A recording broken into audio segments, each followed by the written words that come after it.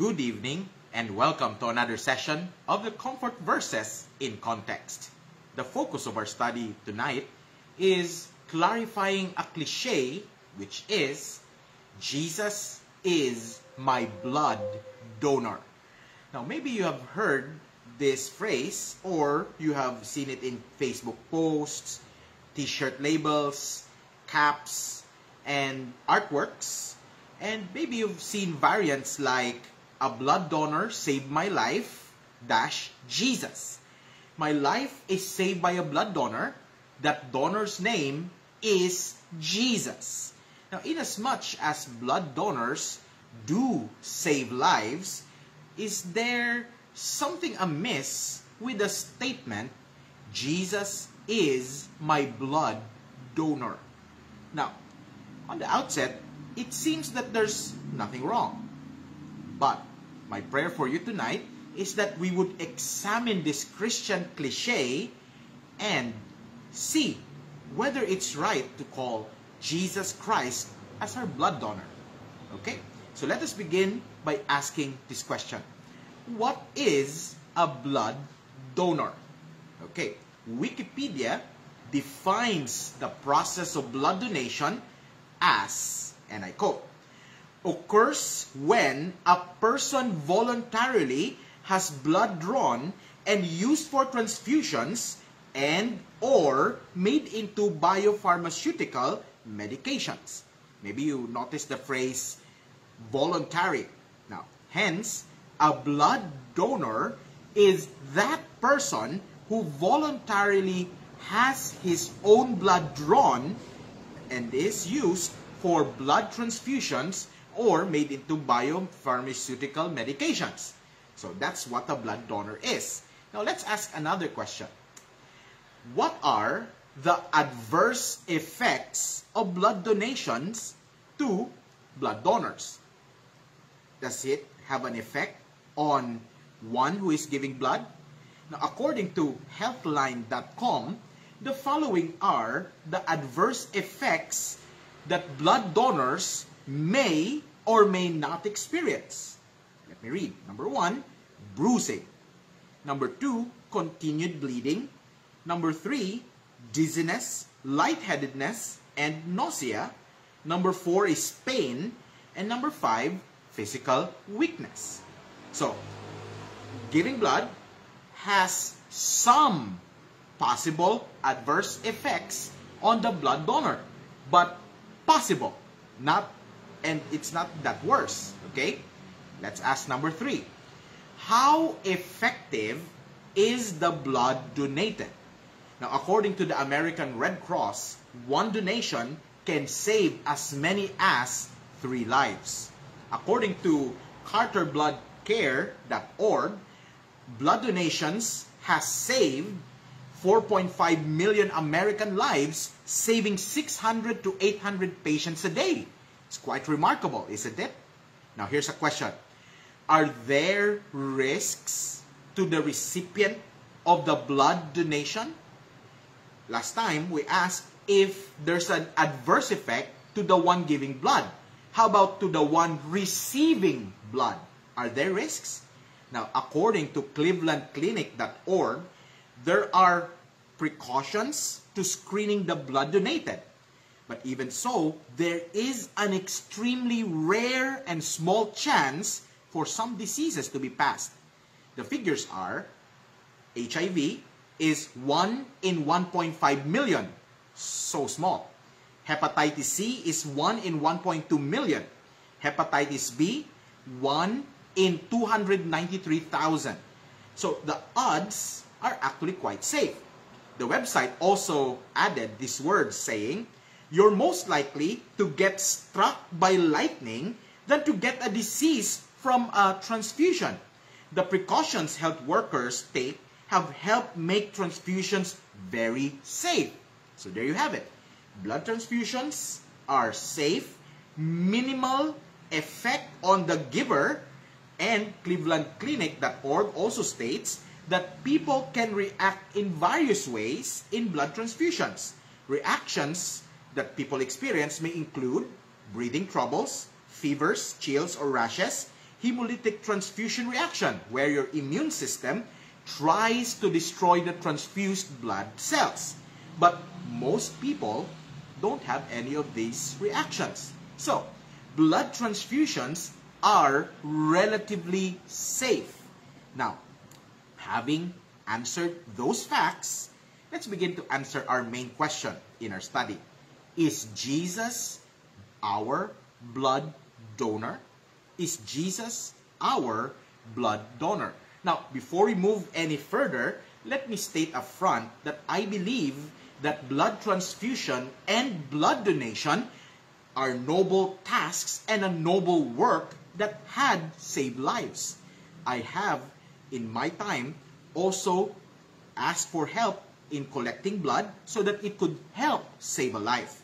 Blood donors do well in giving their blood to save lives. But I want us to see the contrast between a blood donor and the Lord Jesus Christ. I pray that you would stick and see the contrast. Now let's begin with the first. The contrast in the nature of blood donation and Christ's sacrifice. Now, blood donation is a medical and physical act.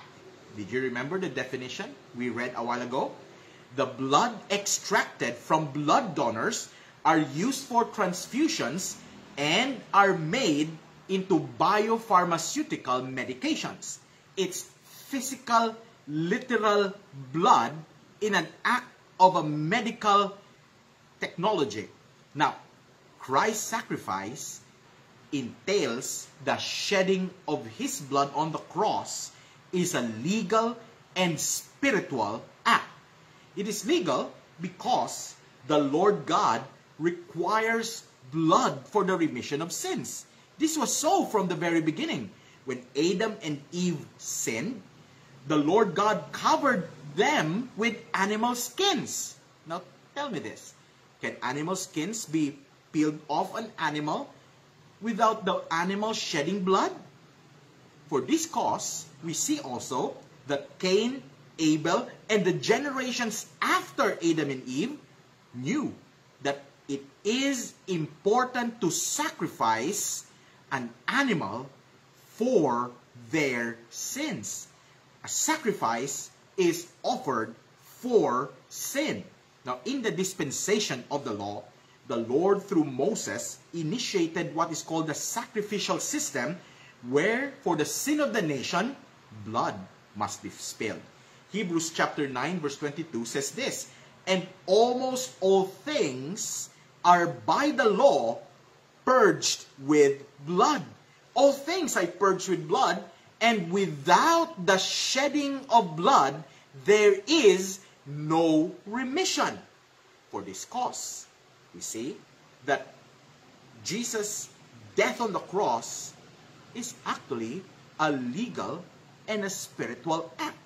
Now, for this cause, in the dispensation of grace, Christ died for our sins, shedding His blood on Calvary, that He may avail for us, number one, justification. We read in Romans chapter 5 verse 9. Let's turn to that. Romans chapter 5 verse 9. It says this, "Much more then, being now justified by His blood, we shall be saved from wrath through Him." The Lord's death availed justification for us. Number two, Christ's shedding of blood availed redemption for us. Let's look at Ephesians chapter 1 verse 7, and we read these very words.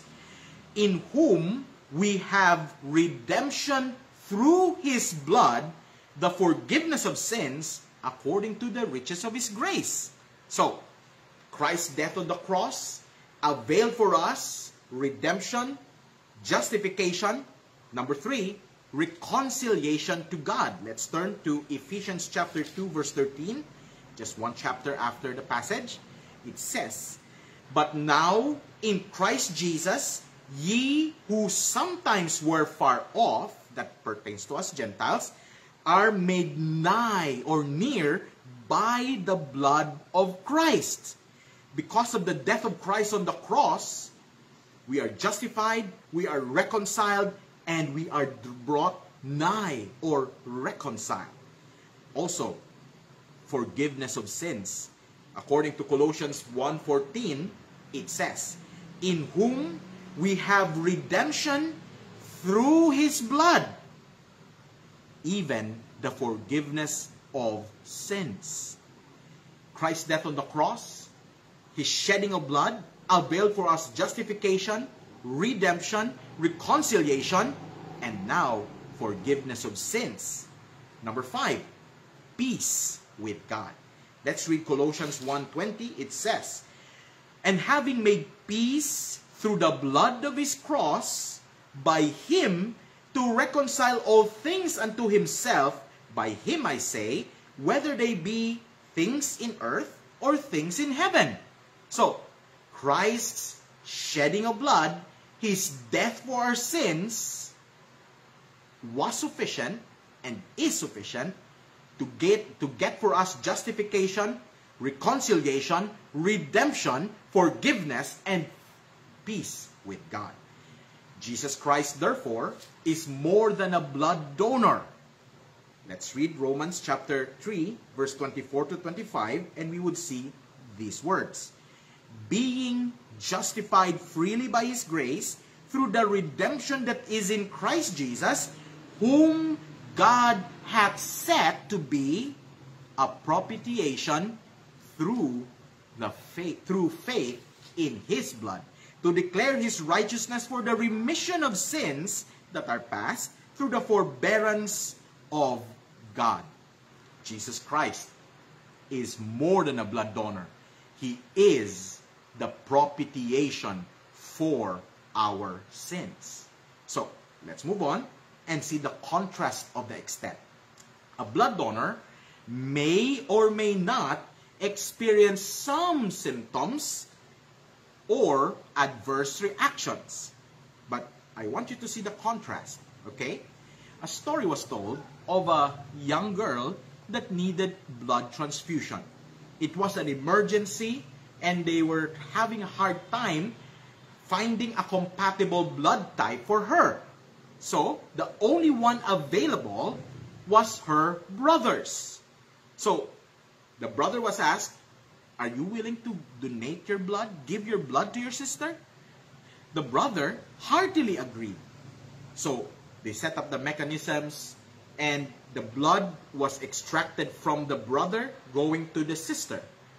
Suddenly, the boy became silent. And then he asked the doctor, Doctor, when will I start to die? Now, that boy thought that when he gives his blood, he will die so that his sister may live. Now, it is noble for the boy to do that, but this is the truth of the blood donation.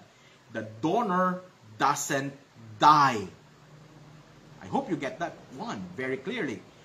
The donor in the blood donation doesn't die. But Christ, in shedding His blood, died for our sins. But there's more. I want you to see also this. Not only did Jesus Christ die for our sins by shedding His blood, but 2 Corinthians chapter 5 verse 21 says this, for He hath made Him to be sin for us, who knew no sin, that we might be made the righteousness of God in Him. Now consider this. A blood donor does not take the sickness of the recipient of the blood upon himself, nor does the recipient of the blood take upon himself the health of the blood donor. No. But Christ did something that a blood donor and recipient cannot do. Jesus Christ, who knew no sin, was made sin for us. That's why when He died for our sins on the cross, shedding His blood, we might be made the righteousness of God in Him. Christ took our sin, we took Christ's righteousness. blood donations don't do that. Jesus Christ is more than a blood donor. He is the propitiation for our sins. Jesus' death on the cross, the shedding of His blood, is more than a blood donation. It is dying for our sins, being made sin for us, that we might be made the righteousness of God in Him.